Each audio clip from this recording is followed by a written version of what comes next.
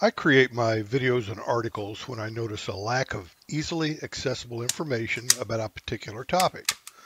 While there is one video in Spanish on YouTube that discusses disassembly of the P230, I believe that there are easier methods that are less likely to cause damage to the firearm.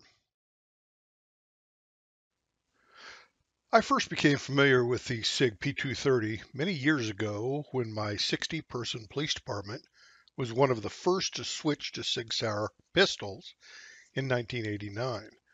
In preparation for that transition, I attended the SIG Armors School. While the P226 was a standard issue, officers were authorized to purchase and use the P230 for off-duty and undercover situations. The disassembly process for the P230 and the P232 differs from other P-series SIG pistols. If you regularly take apart the P230, disassembly should not be a problem. However, if you have never fully disassembled this model or haven't done so in a long time, it can be challenging and has its own unique characteristics as we will explore. Here is the pistol field stripped for cleaning. Be sure that you complete standard cleaning before further disassembly. It is a good idea to follow along using the SIG Armors Manual for the P230. This manual can be downloaded from several locations on the internet.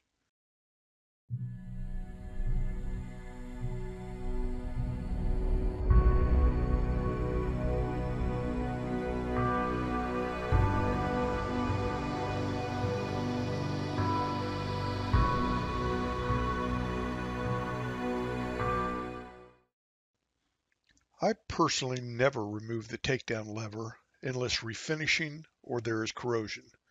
It is documented that some P232s and P230s have suffered failures of the takedown lever.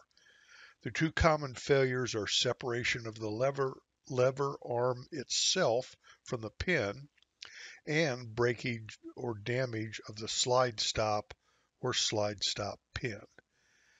People have had to send their pistols back to SIG to be drilled out. SIG has no replacement parts. They return the gun to you in parts. For these reasons, I avoid removal. This assembly can be cleaned and lubricated while still in place. When removing the slide catch lever or any parts, use wood or soft tools as much as possible to avoid marring the finish.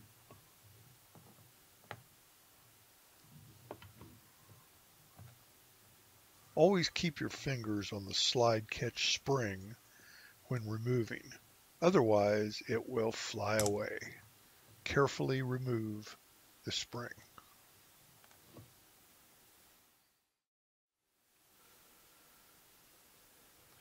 Remove the grips carefully, not to lose the trigger bar or the decocking lever springs.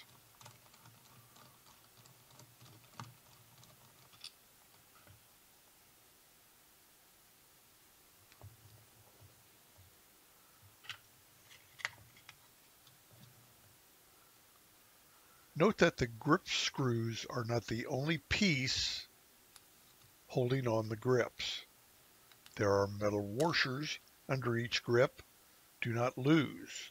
They are rough and designed to both hold the grip and the screw in place.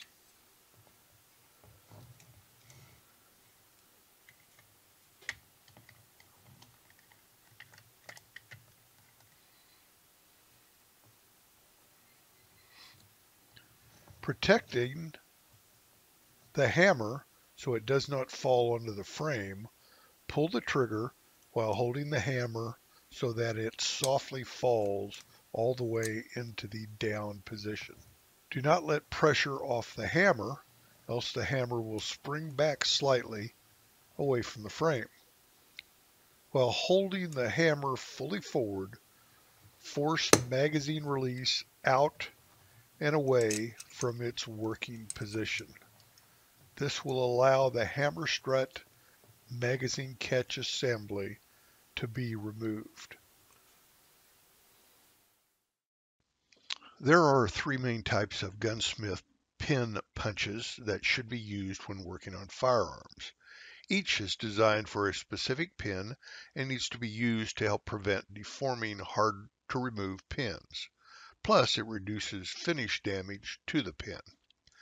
The flathead punch, this is the normal type punch seen in common hardware stores, used on pins with flat heads. Cup punch, this type is used on pins with rounded ends. Roll pin punch, used on roll pins. A roll pin is in reality a flat piece of steel rolled into a circle, made slightly oversized to the hole and designed to compress upon being driven into the hole. A nipple or round protrusion on the end of the punch is designed to fit into the roll pin exactly for easy install or removal. Using another type of punch on such pins can result in deformation of the pin.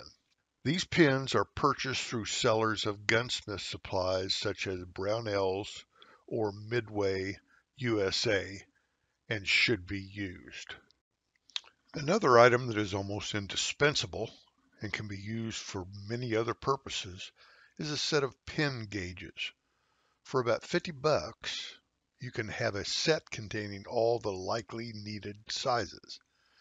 It is so much easier for both disassembly and reassembly to have slave pins that are the same size as the actual gun pin you are working with. Makes a difficult task easy.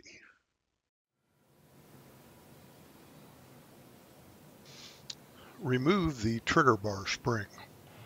Always keep one finger on springs so they do not fly off, never to be seen again. Lift off the trigger bar. Use a wooden or plastic tool for removal so as to not mar the finish. Wiggle it out.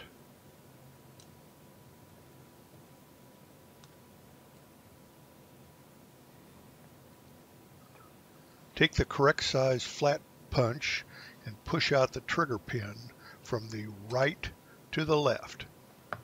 Remove the trigger.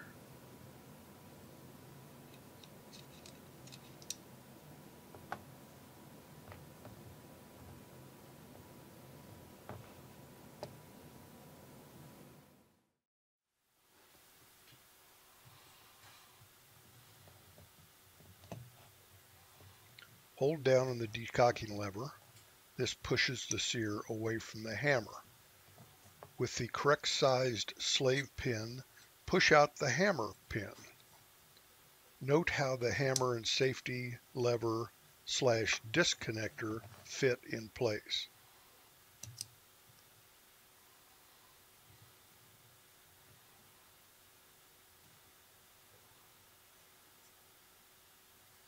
Remove the slave pin and both pieces will fall from the frame.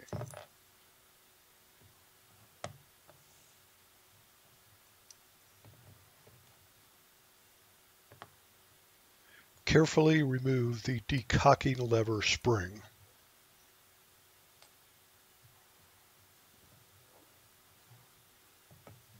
From the rear of frame, release remaining sear spring pressure by moving spring tip from over the edge of the frame. Take care not to mar the frame finish. Take note of how the sear assembly fits in its place. Wiggle decocking lever out of the frame, which releases the sear shaft, and sear spring assembly from the frame.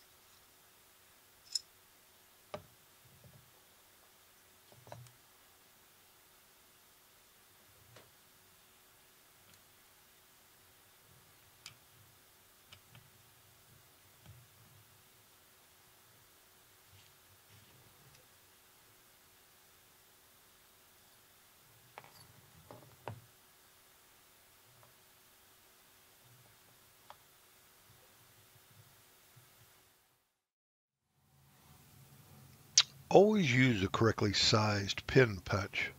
I start with a short punch and then transition to a longer punch of the same size.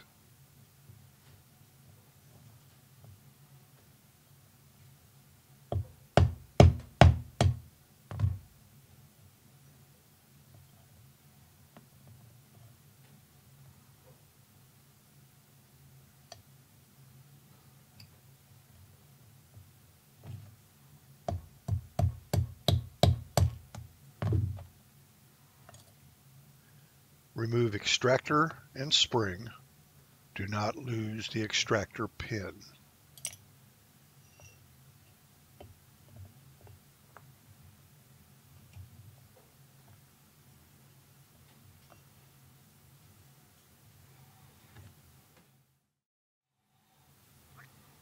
The roll pins holding the firing pin assembly in place is two-piece, an inner roll pin and an outer pin. Always use the correct size punch. Be sure it is a roll pin punch. Drive both roll pins from right to left just far enough to release the firing pin.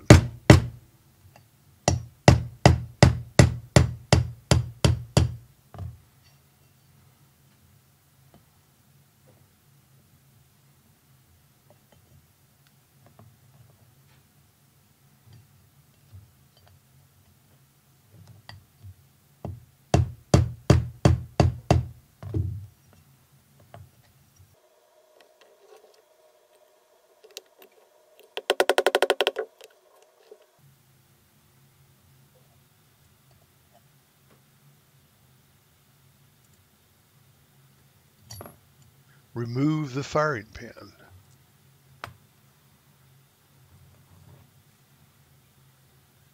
Remove firing pin safety lock and spring.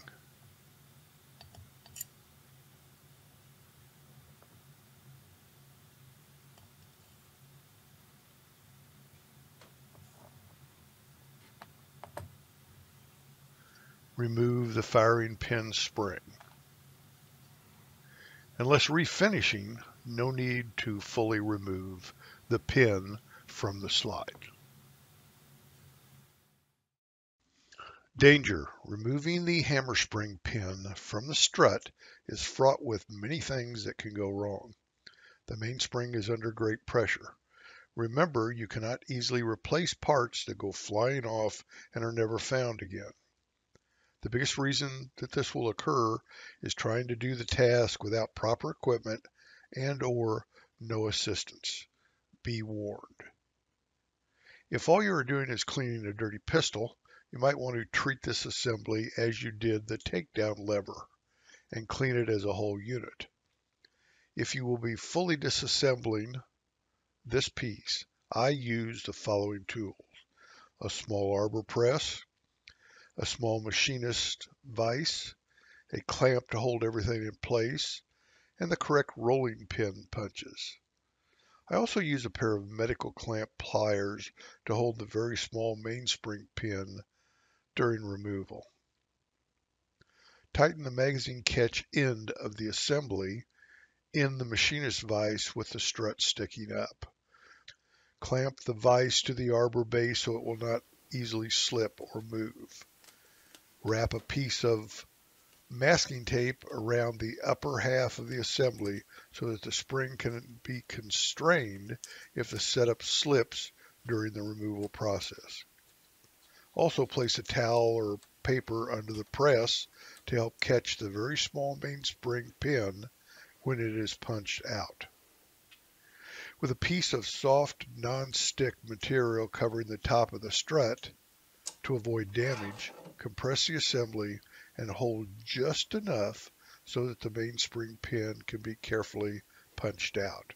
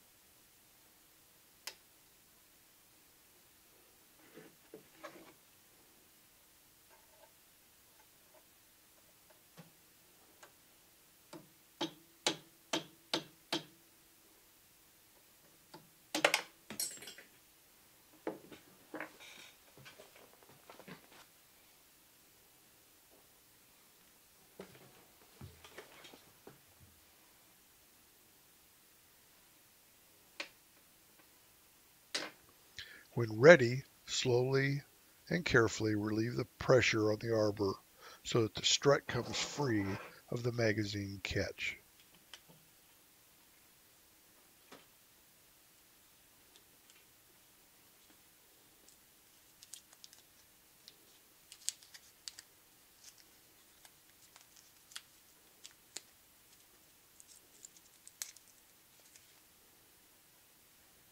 Unless you are refinishing or removing the barrel, frame disassembly is now complete. You can use the same cleaning solutions and materials as you would for normal cleaning. I do one thing different, however. After the normal cleaning process, I ensure that all the internal parts are wiped almost dry. Then, instead of oil or other gun lubricants, I use molybdenum sulfide. This graphite-type powder rubs into the interacting metal surfaces and provides an extremely slick surface that is not affected by temperature changes, nor does it become gummy. The caveat is that if the firearm is going to be in battle or is regularly worn outside the body in inclement weather, such as a uniform holstered pistol, more severe interior metal surface protection is required. Another reason for not doing this full disassembly yourself is that if you wish to have an action job and or a trigger job completed on the pistol, now would be the time. You will notice that the working parts of this P230 look as if it has had considerable use. That is not the case. In fact, the pistol was nearly pristine when new, but I had already completed an action job on the gun during a previous disassembly.